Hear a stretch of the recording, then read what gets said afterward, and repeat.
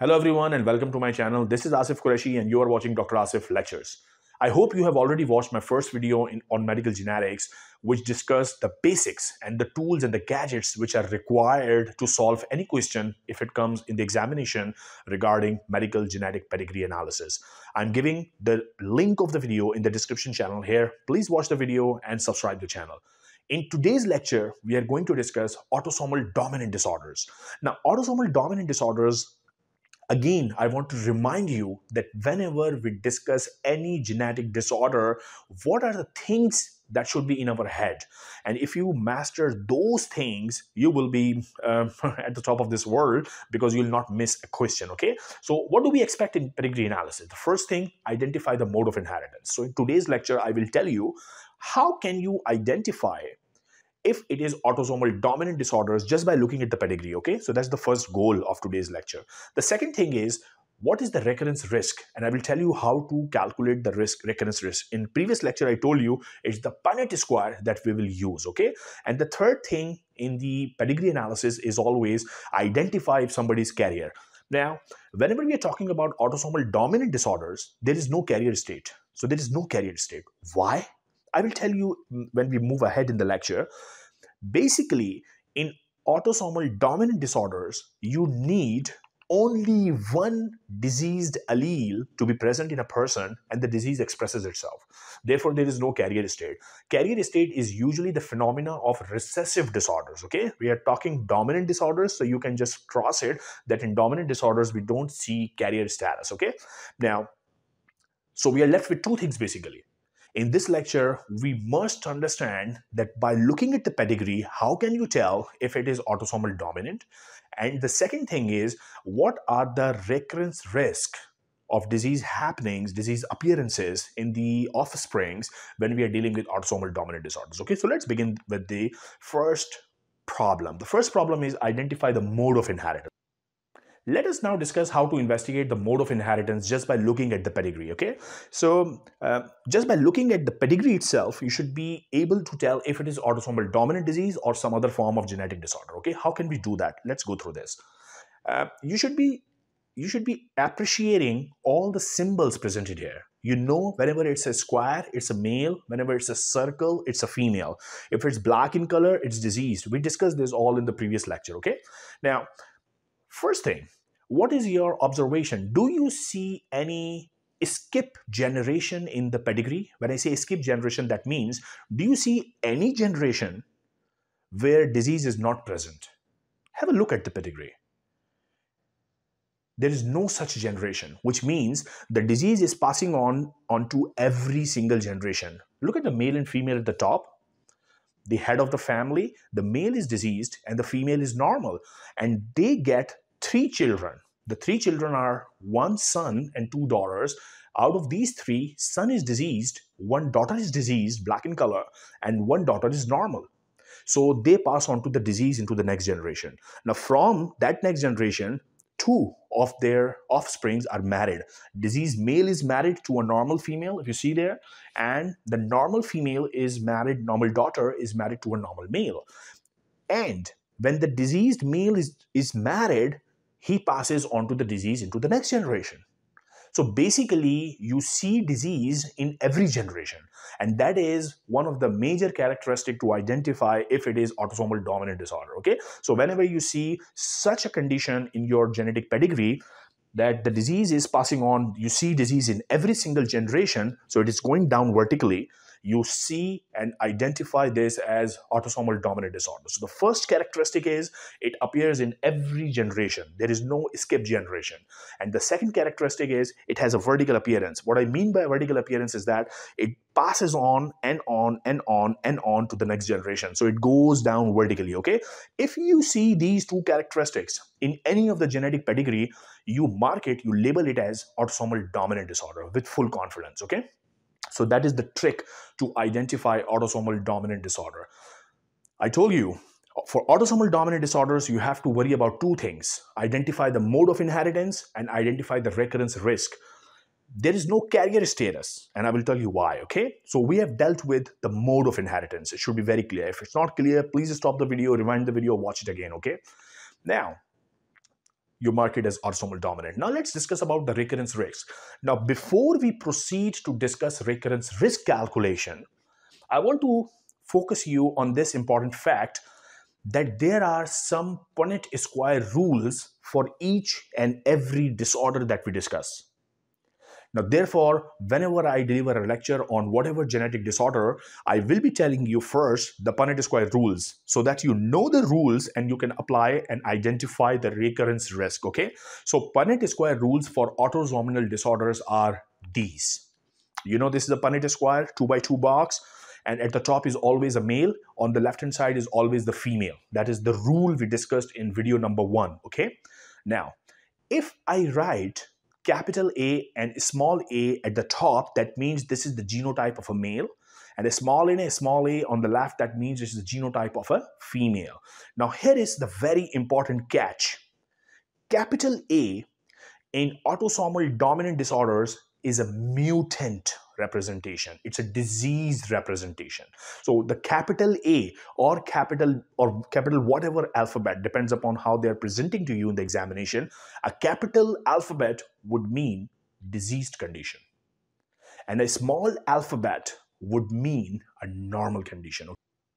And this is very important for all the interpretation and analysis that we do, okay? Now, you must understand that capital alphabet is the disease condition, it's the mutant, and the small alphabet is normal, okay? All your interpretation will be based on this basic principle. Always remember that for autosomal dominant disorders, capital is a disease condition and small is a normal condition, okay? And see this very important line coming up here.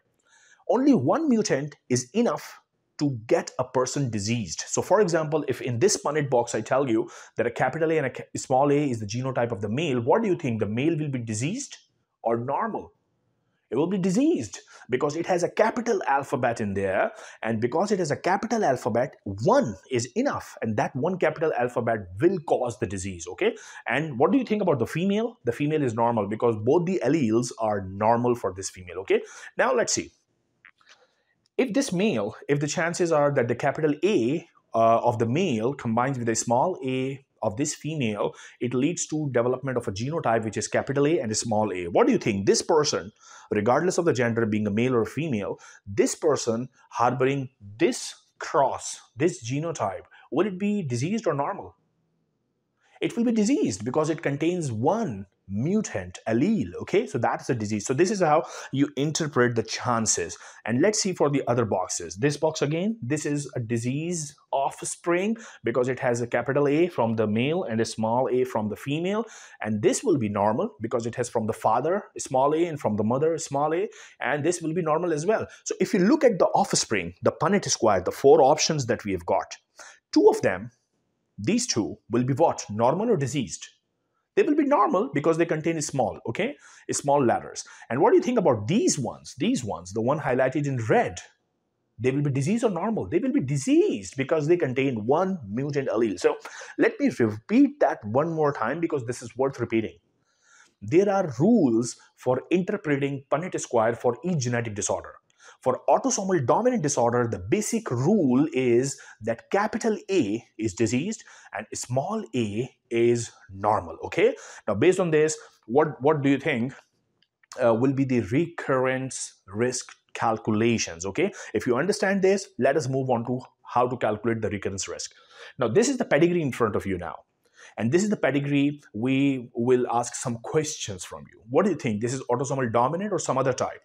You should be able to tell me this is autosomal dominant. Why? Because disease is appearing in all the generations. There is no skip generation, and disease is moving vertically downwards, okay? So that you know for sure. Now, the second question is, what is the recurrence rate? Let's see and investigate this couple. This is the couple where the male is diseased and the female is normal.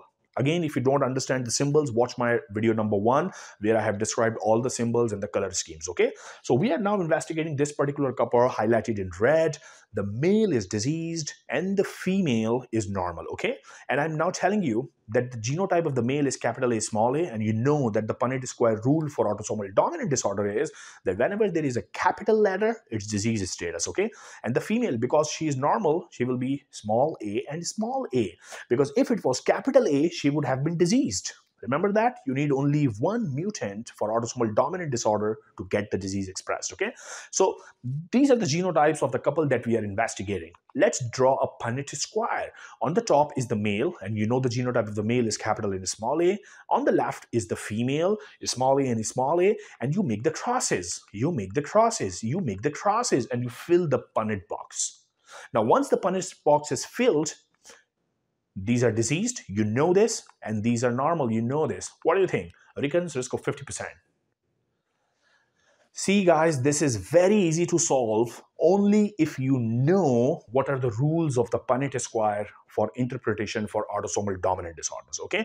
Then you can do it like a piece of a cake. This is very easy for you, only if you know the basics. So please watch my video number 1. Please watch each and every video to understand the whole spectrum of medical genetics, okay? Now, at the end, I must focus on telling you there is a long list of autosomal dominant disorders, there is a long list of autosomal recessive disorders, and nobody expects you to learn them all, but I will give you 5 to 6 diseases in each category of genetic disorders which are worth remembering. You should not waste your time in the examination to think about those. These you should learn by heart. So whenever they talk about autosomal dominant disorder, these diseases should be in your head. You should remember these, okay? Familial hypercholesterolemia is the LDL receptor deficiency. It's one of the very common, underrated autosomal dominant disorder. Huntington disease reminds me also of the Huntington Beach in California. I visited there recently.